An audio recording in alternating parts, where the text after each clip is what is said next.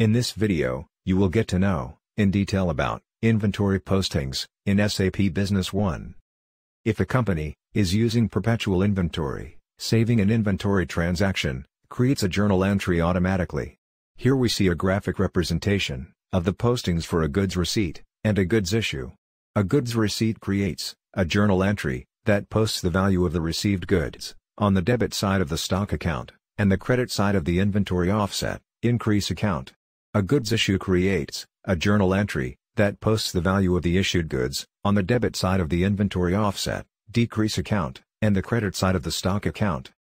Thanks for watching this video. Do write us for any queries.